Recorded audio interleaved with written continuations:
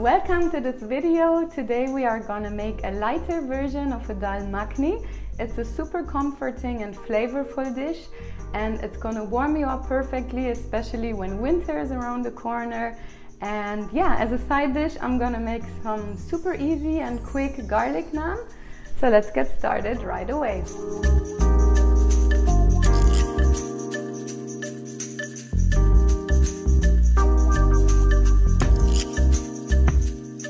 Alright, so we're gonna start by chopping the onion, the jalapeno, the ginger, and the garlic. Perfect. So, gonna slice medium onion, half of my jalapeno, because it's really small.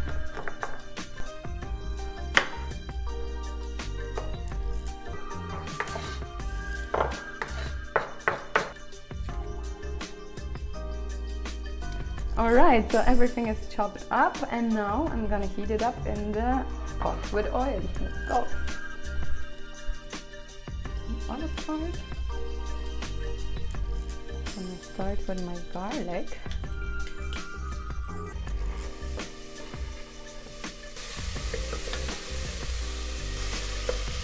Need to add my spices. So in Indian dishes, the spices play such a big role. So what I love to do is I'm taking some fresh cherry tomatoes, and then I'm gonna slice them up and add them to our can of diced tomatoes. Perfect, let's bring it to the pot.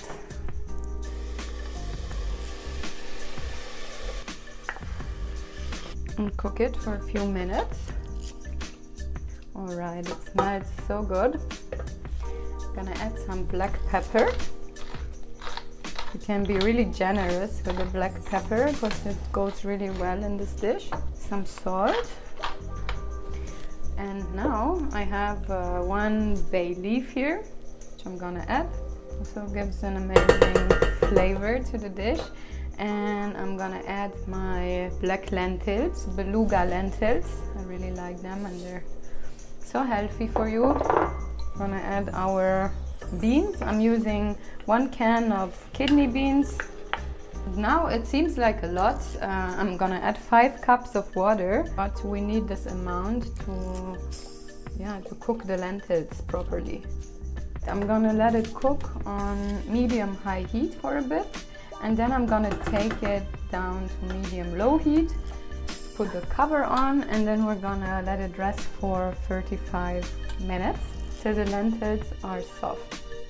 Okay, so in the meantime, when our Dhal Makhani is cooking, I'm gonna prepare the garlic naan. Super delicious to dip it into the Dhal Makhani when it's done. I'm gonna start with 1 cup of all-purpose flour, half a tablespoon of brown sugar, half a tablespoon of baking powder, and then I will mix the dry ingredients. And on top I'm gonna add some salt and mix it. Now I have half a cup of Greek yogurt here that I'm slowly gonna add. And this garlic naan recipe is so quick and it's super delicious. Take my olive oil and add a splash of olive oil. And now you can feel that it's a little bit sticky, so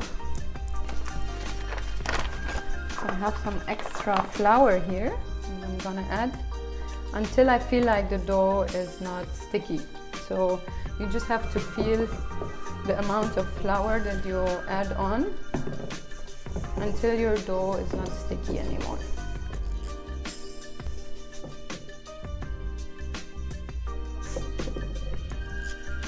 Little bit of semolina here, so it will not stick on the wood.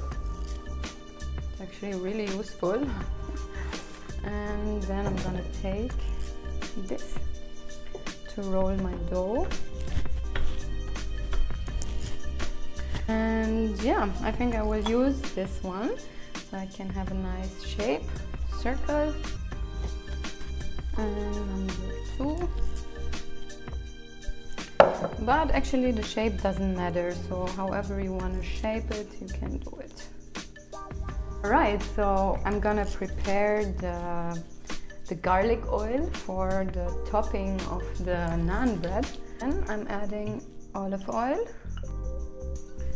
and some salt. Okay, so I'm waiting for my olive oil to get hot in the pan. Let's check on our Dhal Makhani. Wow, so full of spices and flavors. Okay, so I have my naan bread here.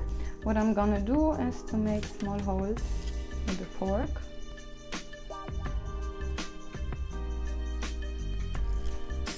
Let's add it.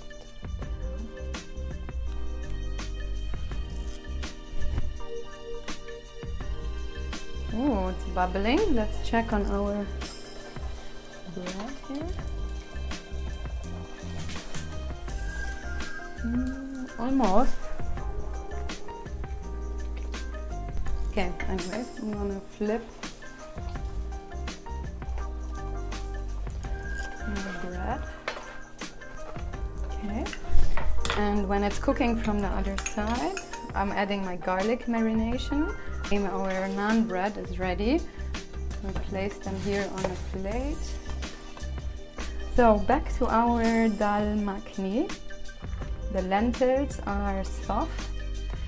I'm gonna remove the bay leaf. It was cooking there for the flavor. And what I'm gonna do now, I'm taking 2 cups of the stew and adding it to a blender. And I'm gonna mix it. And now I'm gonna add the blended mix back to the stew. And I'm doing this because in the traditional recipe, actually there's a lot of butter and cream used, but this way we will make it lighter and still have creaminess by just blending the ingredients. Okay, so I'm gonna prepare our garnish called slices of lime, and this one I'm gonna use to add to the stew. And here I have some fresh coriander.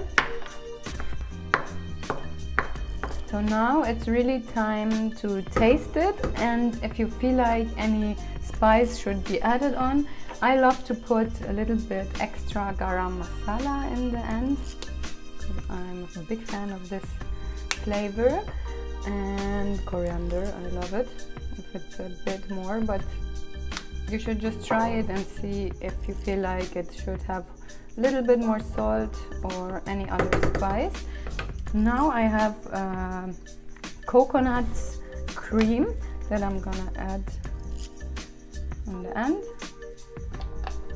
and a splash of lime.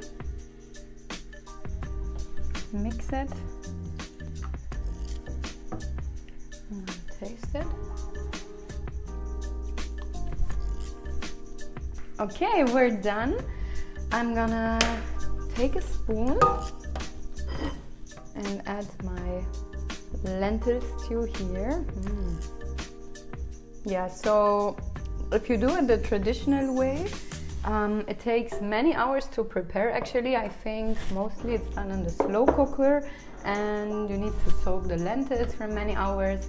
But this version is actually really fast, and yeah, you still get an amazing flavor, even though it will not take many hours to prepare. And this version, it's also much lighter than the traditional one, because usually you're adding a lot of cream and butter, but here we're only gonna use some light coconut cream.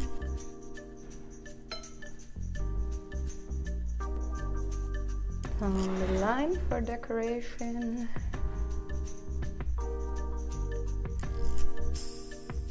So that's it. I hope you like my recipe, and I see you next time.